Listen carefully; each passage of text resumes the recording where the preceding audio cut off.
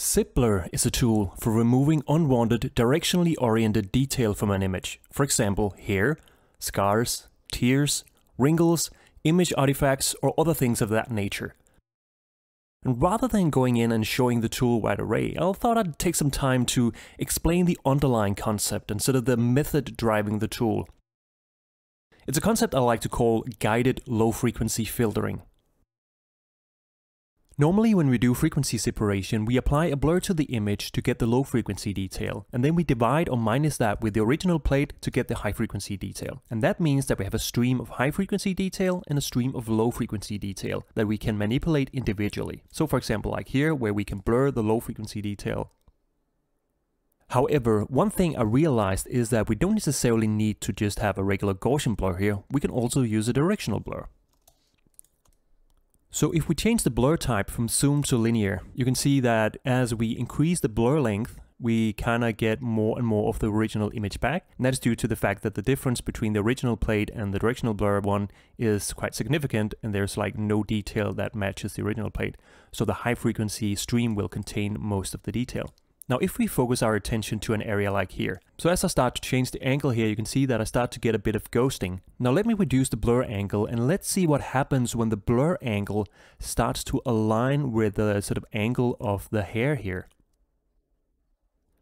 And now you can see the hair has completely disappeared. And the reason is that if you blur from here to here, you have sort of the same white color going all the way across through. So when you blur it, you kind of just get sort of the same line. And so the difference between the original plate and the blurred one is much smaller. And that means that we can isolate this once we start to dividing it by the original plate. So as you see, we only really fix this part of the plate. The rest kind of have this a little bit of a curve to it.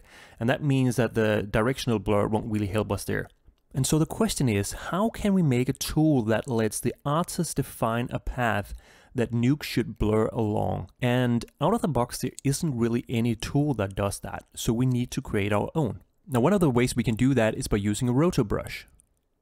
Now, if we look at this isolated and we take a look at what happens here, you can see that we go from a high luminance to a low luminance. And that means that we have sort of a direction going this way.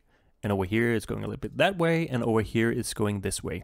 And so to visualize what's going on, let's create a vector visualizer. So let's start by creating an expression node and set the first output to red, green, and blue. If we put X into this, we get the X numeric value. You can see the X position is the one that's in the red, blue, and the green value. If we set this to Y, it's the Y position that's in the red, blue, and the green channel. What we can do is we can use a modular operation. So if we type X modular 10, what you can see is that it will go from 0 all the way up to 9. Then back to 0, all the way up to 9, then back to 0, all the way up to 9. And that gives sort of these stripe patterns.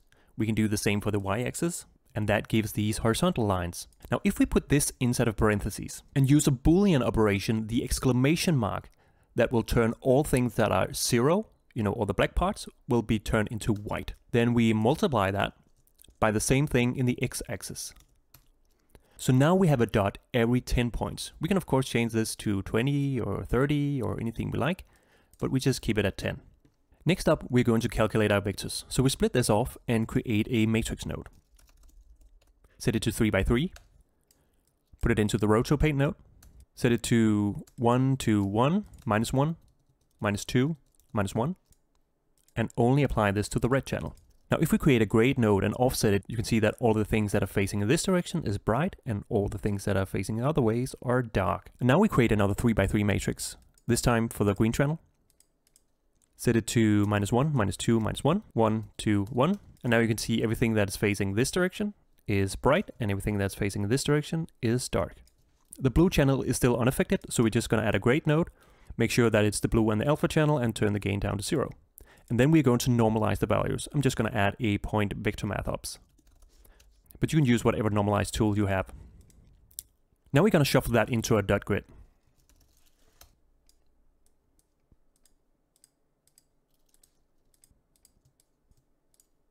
Apply vector blur.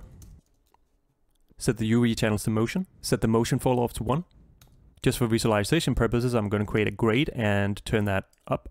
Going back to the vector blur, so now you can see as I start to increase the motion amount, you can see the direction that these vectors are facing.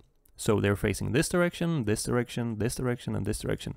However, what you can also see is that in the center here, there's a black spot. The reason is, if we look back at our rotor shape, you can see that when we go from here, it goes from 0 all the way up to 1. And then from here to here, it's 1 all across. So there is no directionality in the center of the stroke. And the reason is that the hardness is set to 0.2, and we need to set that down to 0. And now when we apply a rotor brush and look at the center, it goes from 0 all the way to 1, where 1 is in the center, and then goes back down again. So the only place where there's no real directionality is sort of in the core center here. So now when we look at our vector visualizers, you can see that the points are moving all the way to the middle. We still have some issues in the very dead center, but that's not too much of a problem once we start to apply the blur. This, however, is not the right direction we want to blur in. We don't want to blur it in this direction, we want to blur it in this direction. So what we can do is that we can rotate the vectors. The most simple way to do that would be to add a axis node and a color matrix node. If you look at what happens when I start to rotate around the Z-axis here, you can see that these 4 parameters here, they start to change. So if I pipe those into the color matrix node, now I can control the direction of the vectors by changing the Z-axis here. In our case, 90 is just perfect. And now you can sort of see that the vectors are moving along the stroke here. Another way of doing it is just thinking about the vectors. Normally we have the X vector and we have the Y vector. If we flip those two around, so in the X vector we put the Y vector, and in the Y vector we put the X vector, and now they're sort of turning inside out. So if we just flip one of those,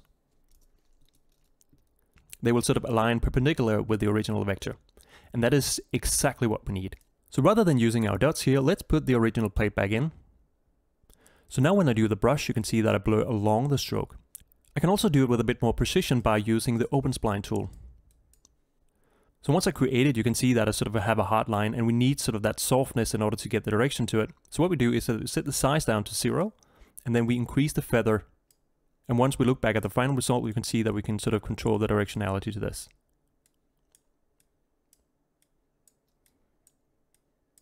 And so that is the concept of ZipBlur. If you look here, I've created an open spline that moves along this hair strand here. And once I enable that, you can see that I've completely removed the hair strand itself. But what I do is I retain the detail from the other hair that moves along in the other direction. And that is the really powerful thing about this method. It removes the detail that moves in a certain direction, but all the detail that moves in any other direction is being maintained. And so unlike a regular frequency blur, you can retain a lot of the detail in the area that you're actually applying the blur on. So let's look at the controls for the tool. First of all, we have the iteration, and that is the number of times that the blur is being run. If you run it just once, you might get some detail still left in the image.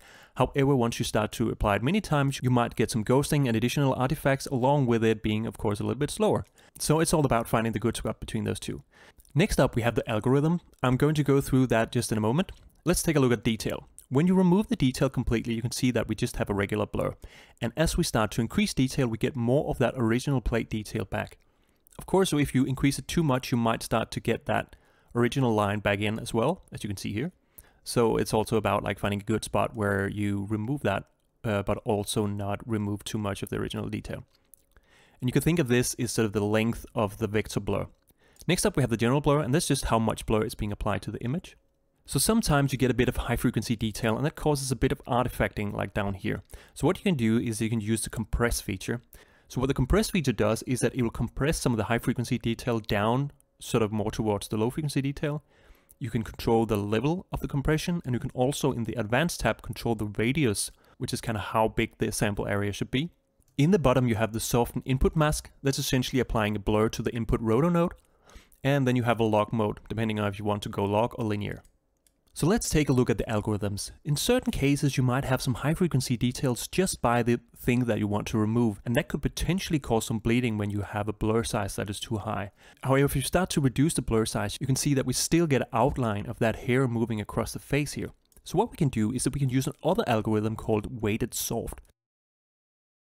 And so what the weighted soft does is that it will weight the center of the stroke much smaller than the edge of the stroke. And that means that the color and luminance from the edges are prioritized much more than the center here. And so the center might completely disappear.